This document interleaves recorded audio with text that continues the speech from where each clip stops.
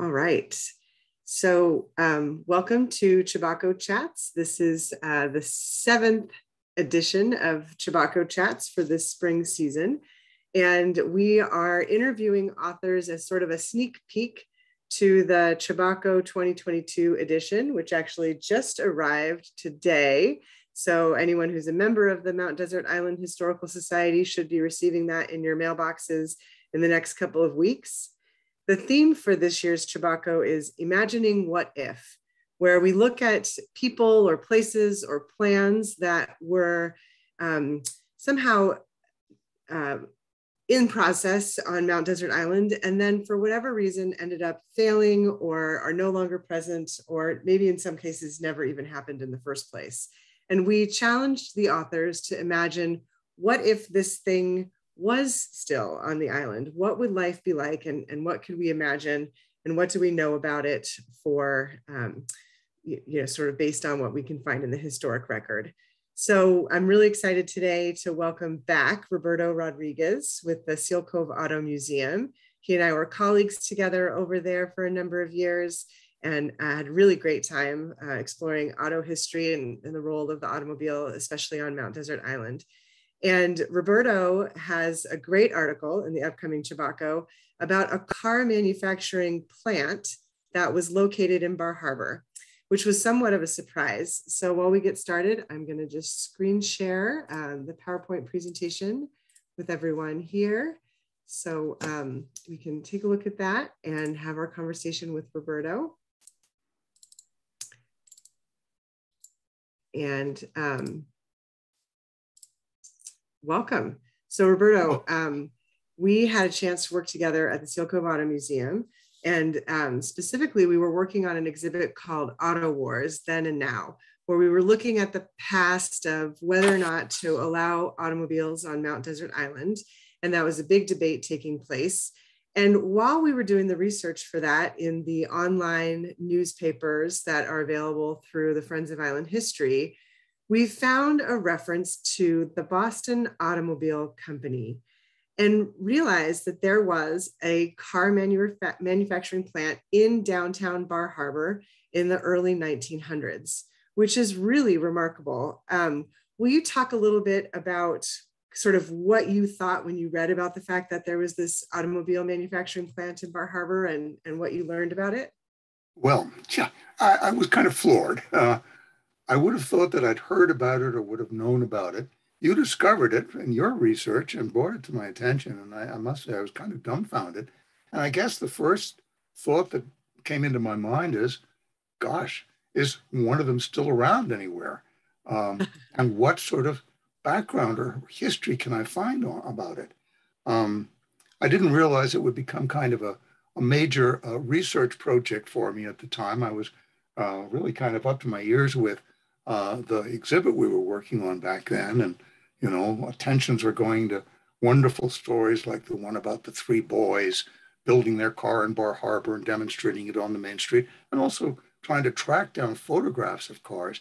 So I didn't really have, at that moment, a lot of time to sort of divert and begin to get into research on this mysterious car built in Bar Harbor, of all places. But eventually, I did get on the internet. I'm absolutely always dumbfounded of what you can find on the internet, and started a little search, and a few of those key words like Bar Harbor and automobile manufacture in 1900 and so on. And by gosh, of course, some information immediately popped up. And what it was saying was that the company was founded in 1900 in Bar Harbor, Maine. E. Shirley Goddard was the president. Paul Hunt was the manager. And George P. Billings was the superintendent of the company. And the production of automobiles began. The brand name was initially Standard in 1900 and later Boston. And then from 1901, the vehicles were marketed as Bar Harbor. And in February of 1901, the vehicles were on display at the Boston Automobile Show. Who would have thought you could find information like that? But there it was. And now I had another epiphany. And that was, we do happen to have in the library a book that we actually had helped co-publish at the museum along with our friends at the Outset Transportation Museum. And that was a book about the history of Maine-built automobiles. And lo and behold, the book is very thick. It's hard to get through, but I think anybody and everybody who ever had any role to play in building automobiles in Maine is listed in the book, along with license plate information. It's quite a book. Sure enough, there is a wonderful article about the car in Richard and Nancy Fraser's book, The History of Maine-Built Automobiles. And the wonderful thing about that article is it includes their references. So I was able to see the Bar Harbor record from 1900 and the Horseless magazine from May of 1900, and, all the places they'd found information. And that then opened up the possibilities for research. So this was actually located in Bar Harbor, but why was it called the Boston Automobile Company? Oh, well, gee whiz. Bar Harbor, of course, in those days was not referred to really as Bar Harbor. It was Eden, right? In fact, the Horseless magazine doesn't refer to Bar Harbor at all. It says a company was established in Eden. So who knows? Maybe the name Eden was just a little bit too, I don't know, biblical for a car. I don't know, but they didn't choose the Eden. What they chose was the Boston. And, really considering that there were so many of the rusticators coming to the island, the wealthy people who could afford a car, because cars were really expensive in those days, they thought that probably Boston had a certain cachet to it, a little bit ritzy, and that would appeal to the kind of buyers they wanted to attract to buy their new automobile. So they settled on the Boston. So we've got a couple of images, and this is really interesting because these are not great images, but there's a reason for that. And so can you talk a little bit about, this is, again, goes back to your research, and of all the different histories that I've worked with and historians, I have to say car and auto historians are among the most thorough and prolific sharers of history to public record of anyone that I've ever seen. And I think that this story about these images sort of lends, sort of a perspective of how the historians in auto history really value sharing information.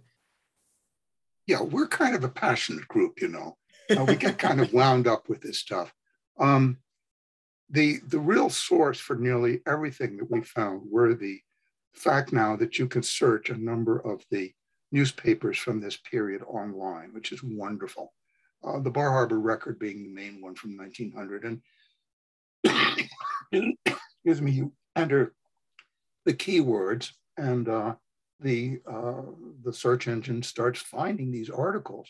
And this particular ad that you see appeared constantly, basically every month for a period of time. This little ad would appear in the Bar Harbor record. But it is the only image that I was able to find of any sort of the car is from this rather faded, taken off the computer ad of the car. And so to the left, you basically see what happens when you try to pull one of these images off of a newspaper from that period, especially when it's on the internet and not high resolution. But it does at least give us a sense of the car. It's a really rather sweet two-seat little buggy, and you can see it has wire wheels to it. And I just love the Surrey with the fringe on the top. Yeah.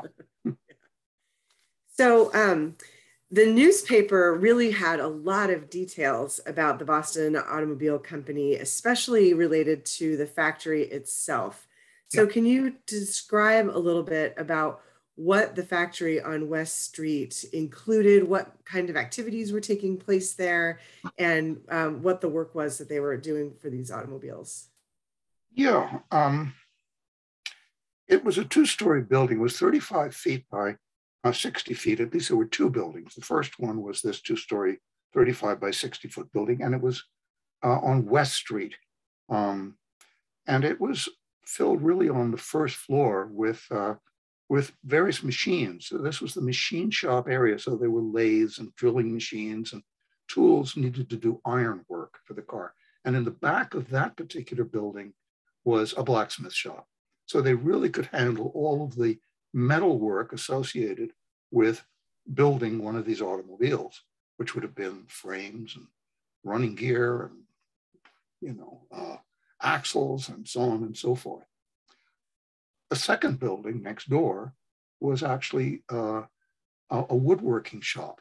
And there had been a tradition, in Bar Harbor and in making carriages and coaches and so on, carriages, I should say, not really coaches, and cutters and buggies and so on. And this woodworking shop was set up to do that kind of work. The bodies on these cars were certainly not made out of metal. It really is nothing more than a one or two seat buggy from the period with a steam engine stuck in it. Right? So that woodworking shop is where basically they could do the body work. And then on the second floor of the first building that I mentioned, they had the finishing area, which was painting and upholstery. I would love to know how they managed to get the buggies up to the second floor. I imagine they had rope winches and so on. It must have been really quite something. Mind you, there were old rope operated elevators back in those days, no problem at all. So, they would have probably lifted the body and the state of assembly up to the second floor and done the painting and the upholstery work and then back downstairs for final assembly with engines and so on. So it was quite an operation. I mean, this is two fairly large buildings around West Street in Bar Harbor producing automobiles in 1900. Neat. I found the description to be really quite fascinating. And the other piece that was in the newspapers also described the workforce. And so sort of why the company decided to be in Bar Harbor was that it had a deep water port that, they could be shipping these cars all over the place, that it was a year-round workforce that was available. Real estate was less expensive. So it was pretty well thought out why they wanted to be here in Bar Harbor, and that the company felt like it was going to be a very successful enterprise. And they did cite in the articles that they were shipping cars all over the place. Where were they shipping these cars and why?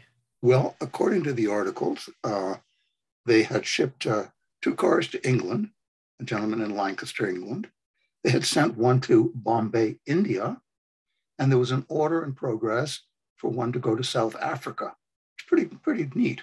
I think, we're all kind of amazed that there was that much export and so on of automobiles so early in the game, but related to other cars that I've researched, I found that absolutely American manufacturers at the time were shipping cars all over the world. England and India, for whatever reason, I think it was the wealth in India at the time, were 2 countries that seemed to have a passion for ordering American cars at the period.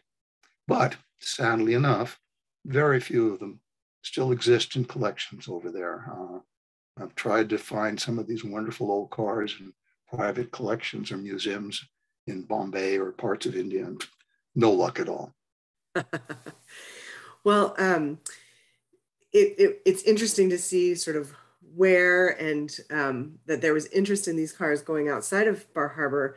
But the other reason that the manufacturing plant is mentioned for being in Bar Harbor is the clientele who come to Mount Desert Island. There was an assumption that that group of people would want to purchase a car here on the island.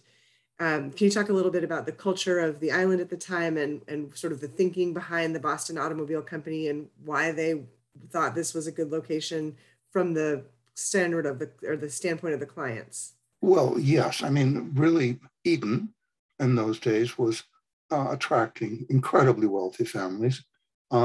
They would come to the island. They had this wonderful name that they referred to themselves as rusticators. I've always thought that was a really cute name, being rustic, living in your multi-bedroom mansion and having your servants. But it was a rustic way of life. And it was to come to this island to get away from the noise and smoke and pollution and hustle and bustle of the big city. And they would come to this wonderful Eden. And cars and automobiles at the time were the rage. If you had money, you owned an automobile. You had specialty markets.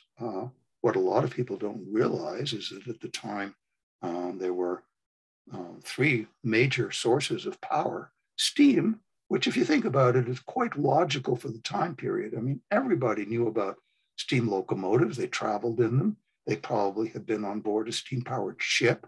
They knew that there were these huge steam engines powering factories at the time. So, it was quite normal to think in terms of using a steam engine to power this newfangled automobile idea. The other, which I love, is the fact that electric cars were huge. I mean, electricity was new. People were just starting to experience electricity. It was this miracle that they'd never seen before, to be able to light up a room and change day into or night into day. And electric motors were fitted to these buggies, and it produced electric cars.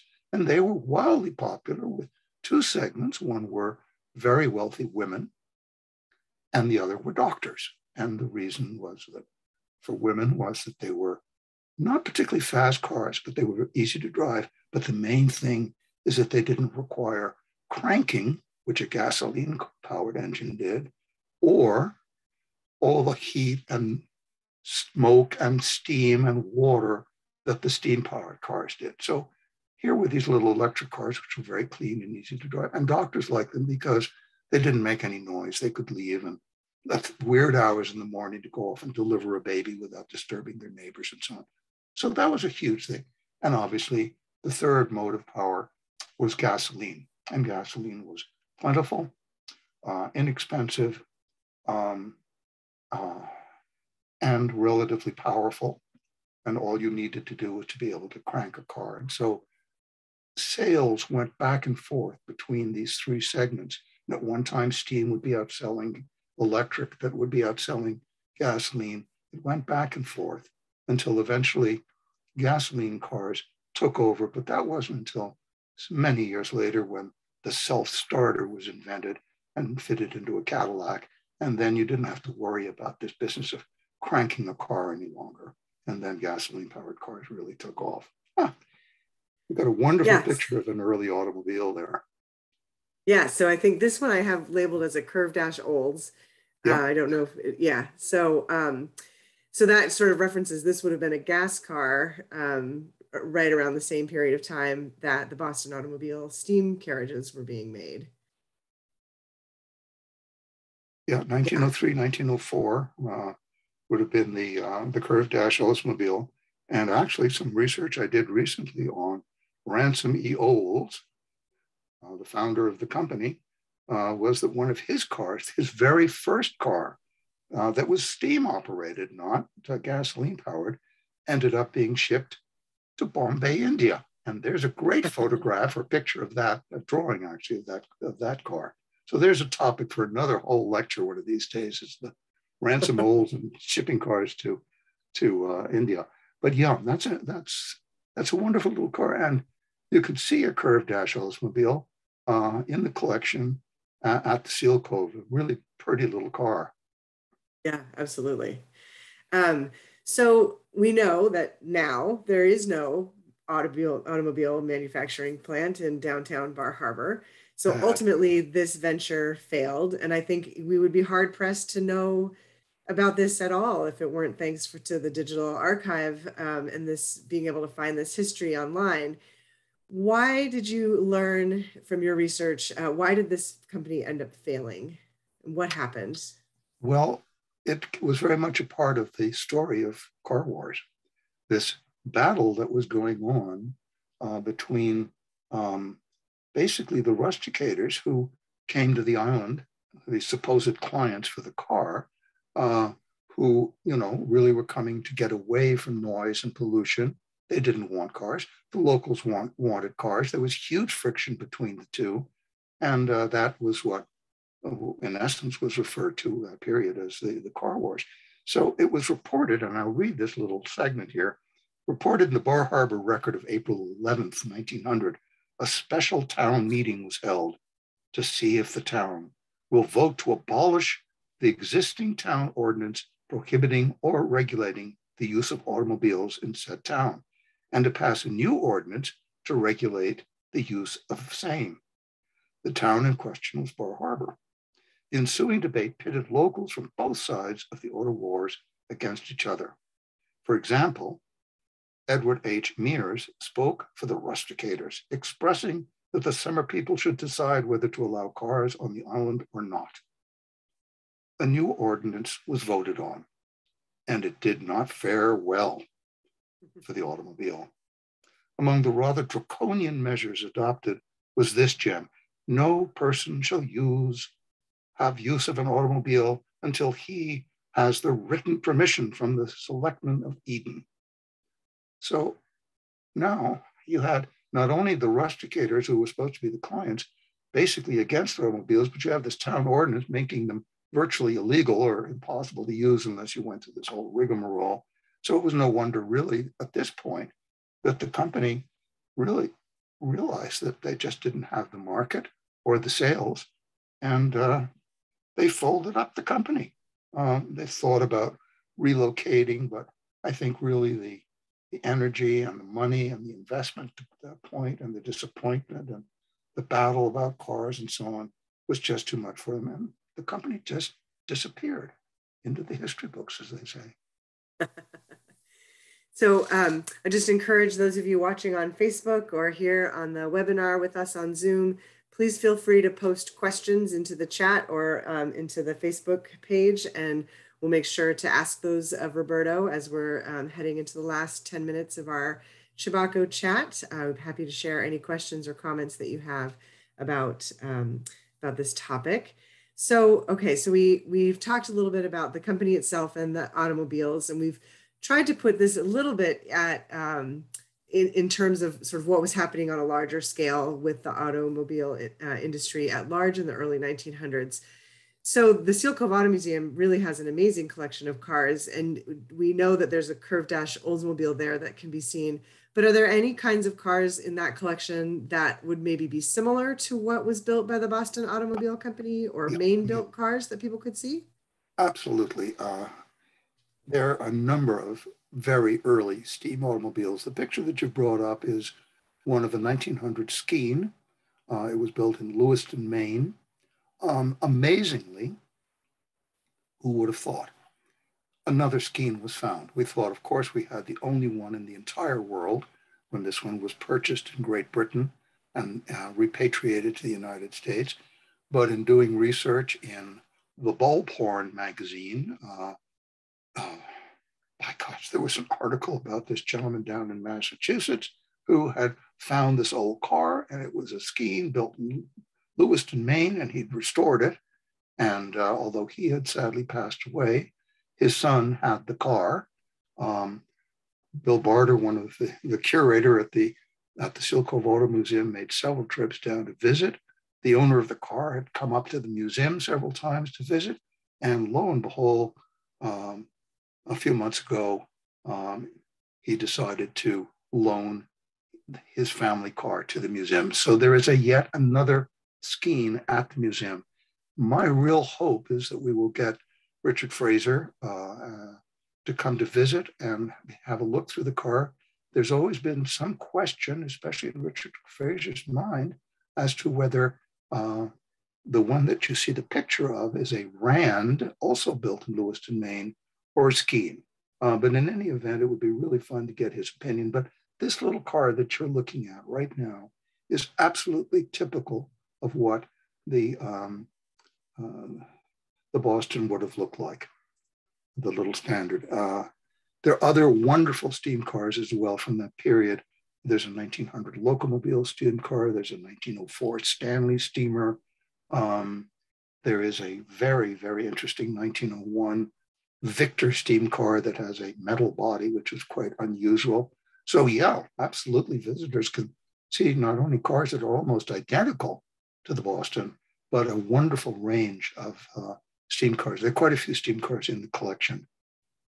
Yeah. So we have one question that is asking what is currently on the site on West Street. So I was just paging through your slides to see if it gave an address on West Street, and I don't actually see a specific street address in any No. of these. So West Street itself, would be down between where, like along the waterfront, between the town dock and along where the Bar Harbor Inn is and the West Street Cafe and the Whale Watch.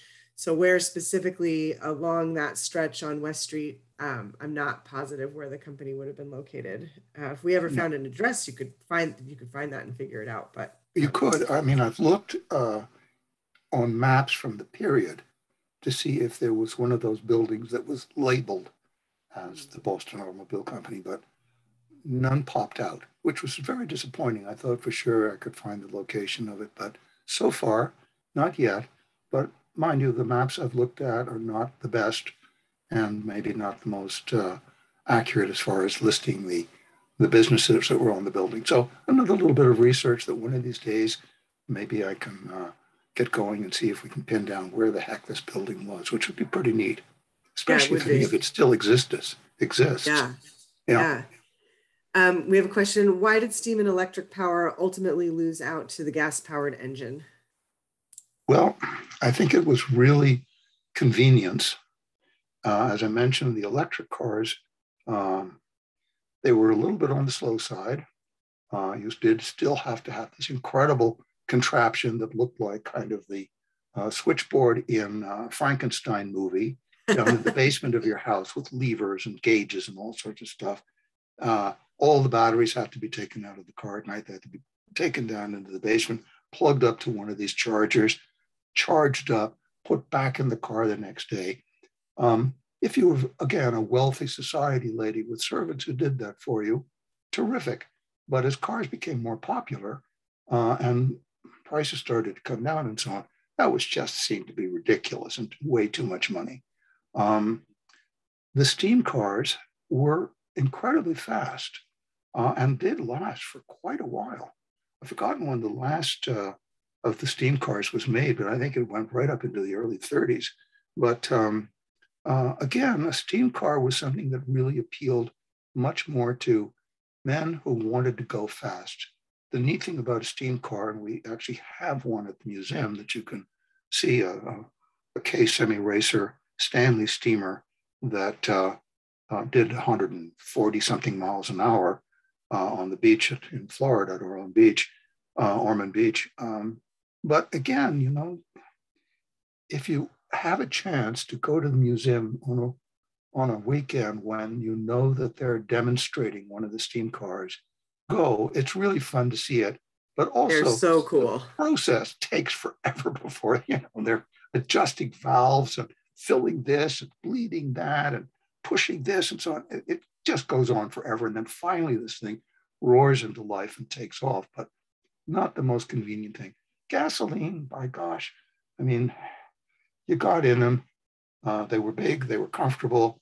And as I say, once the electric starter had been fitted into Cadillac, it started to show up in every single car imaginable. And you just basically pushed a button down on the floorboard and the engine whirled a few times and you adjusted a couple of levers on the steering column. And the next thing you knew, the car was running and away you went. And while you were on the steam comment, we had a question that what was the fuel used to generate the steam? Well, there were different fuels. I'm always a little bit mystified by it. I know we have one steam car that I believe operates off of propane at the museum. There was like a compressed gasoline that could be used.